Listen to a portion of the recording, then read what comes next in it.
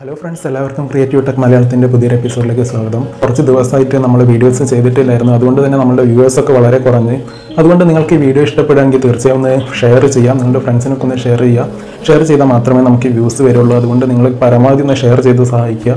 അപ്പോൾ ഇന്ന് നമ്മൾ പറയാൻ പോകുന്നത് ബ്രെഡ് ബോർഡിനെ കുറിച്ചാണ്. ബ്രെഡ് ബോർഡിനെ കുറിച്ച് നമ്മളൊരു പഴയ വീഡിയോയിൽ കുറച്ച് പറഞ്ഞിരുന്നു.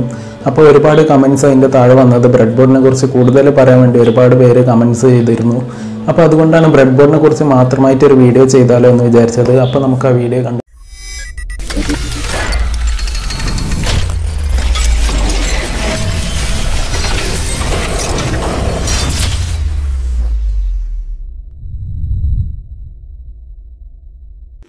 ഇതുപോലെ ഒരു പാക്കറ്റിലാണ് നിങ്ങൾക്ക് ബ്രെഡ് ബോർഡ് വാങ്ങിക്കാൻ കിട്ടുക. അപ്പോൾ പാക്കറ്റിൻ്റെ മുകളിൽ നിങ്ങൾക്ക് അതിൻ്റെ പേരും ഡീറ്റെയിൽസൊക്കെ കാണാൻ സാധിക്കും, അതിൻ്റെ സൈസൊക്കെ കാണാൻ സാധിക്കും. ഇനി നമുക്കതൊന്ന് തുറന്നു നോക്കാം. തുറന്നു നോക്കിക്കഴിഞ്ഞാൽ ഇതുപോലെ ഒരുപാട് ഡോട്ട്സ് ഉള്ളൊരു ബോർഡാണ് നിങ്ങൾക്ക് കാണാൻ സാധിക്കുക.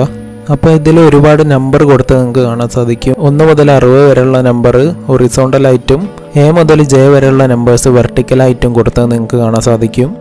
ഈ ബ്രെഡ് ബോർഡ് നമുക്ക് 8 ആയിട്ട് ഡിവൈഡ് ചെയ്യാൻ സാധിക്കും.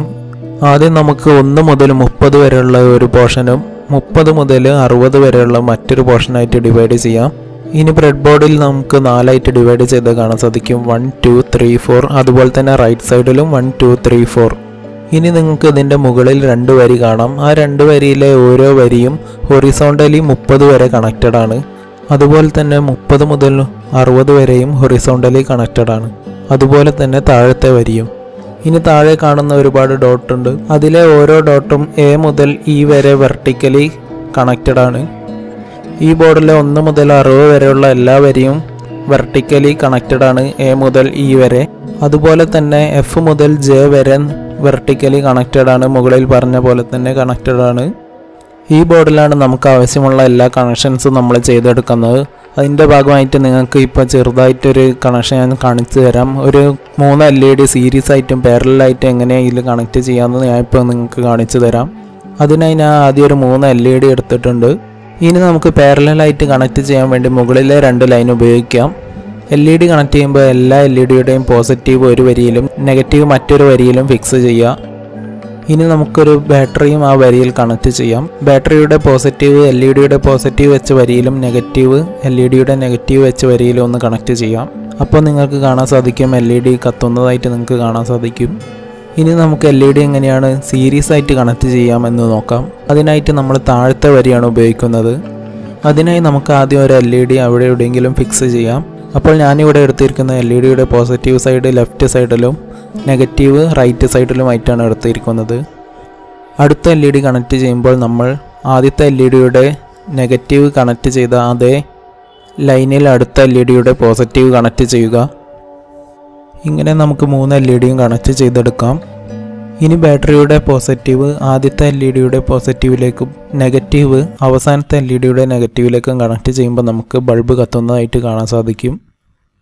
അപ്പോൾ നമ്മൾ നേരത്തെ പറഞ്ഞ് 1 മുതൽ 30 വരെ ഡിവൈഡ് ചെയ്തിട്ടുണ്ടെന്ന് അതൊന്ന് ടെസ്റ്റ് ചെയ്യാനായിട്ട് നമുക്കൊരു LED വെച്ചൊന്ന് ടെസ്റ്റ് ചെയ്ത് കാണിച്ചു തരാം.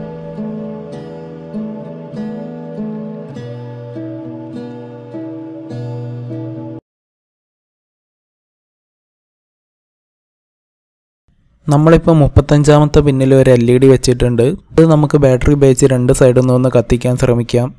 വലതുവശത്ത് ബാറ്ററി വെച്ചപ്പോൾ അത് കത്തി, കാരണം അത് നമ്മൾ 35ാമത്തേതിലാണ് വെച്ചത്. അതുപോലെ തന്നെ നമുക്ക് ഇടത് സൈഡിൽ വെച്ച് ഒന്ന് കണക്ട് ചെയ്ത് നോക്കാം.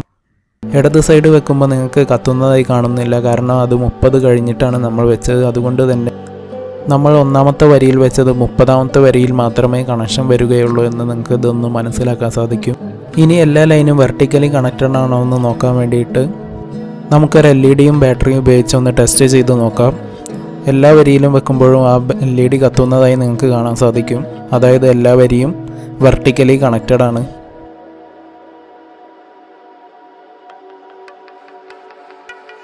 ഇനി എന്തിനു വേണ്ടിയാണ് ബ്രെഡ് ബോർഡിൽ സെൻറ്റർ ഡിവൈഡ് ചെയ്തതെന്ന് നമുക്ക് നോക്കാം. ഐസ് ഫിറ്റ് ചെയ്യാൻ വേണ്ടിയിട്ടാണ് നമ്മൾ സെൻറ്ററിൽ ആ ബ്രെഡ് ബോർഡ് ഡിവൈഡ് ചെയ്തെടുത്തത്. നമ്മൾ സെൻറ്ററിലല്ലാതെ ഐസ് ഫിറ്റ് ചെയ്യുകയാണെങ്കിൽ അതിൻ്റെ ലെഗ് തമ്മിൽ ഷോർട്ട് ചെയ്യാൻ സാധ്യതയുണ്ട്. നമ്മൾ നേരത്തെ പറഞ്ഞ എല്ലാ വെർട്ടിക്കൽ ലൈനും തമ്മിൽ ഷോർട്ടഡ് ആണെന്ന്. അപ്പോൾ ഇതുപോലെ ഇവിടെ ഐസി വെച്ച് കഴിഞ്ഞാൽ അതിൻ്റെ 1ാമത്തെയും 8ാമത്തെയും 2ാമത്തെയും 7ാമത്തെയും ലെഗ് തമ്മിൽ ഷോർട്ടായിരിക്കും. അതുകൊണ്ടാണ് നമ്മൾ സെൻറ്ററിൽ അത് വെക്കുന്നത്. അപ്പോൾ ഇതുപോലെ സെൻറ്ററിൽ വെച്ചതിന് ശേഷം നിങ്ങൾക്ക് ആവശ്യമുള്ള ലെഗിൽ നിന്ന് വെർട്ടിക്കൽ ലൈനിൽ നിന്ന് നമുക്ക് കണക്ഷൻസ് പുറത്തേക്ക് എടുക്കാൻ സാധിക്കുന്നതാണ്. ഇത്രയും കാര്യങ്ങളാണ് ബേസിക്കായിട്ട് ഒരു ബ്രെഡ് ബോർഡിനെ കുറിച്ച് പറയാനുള്ളത്. കൂടുതൽ കാര്യങ്ങൾ നമുക്ക് വരുന്ന വീഡിയോയിൽ ചെയ്യാവുന്നതാണ്. ഒരു സർക്യൂട്ട് നമ്മൾ ബ്രെഡ് ബോർഡിൽ മാത്രം ചെയ്തിട്ട് അടുത്തൊരു വീഡിയോ വരുന്നുണ്ട്. അപ്പോൾ നിങ്ങളെല്ലാവരും വീഡിയോ ശ്രദ്ധിച്ച് കാണുക.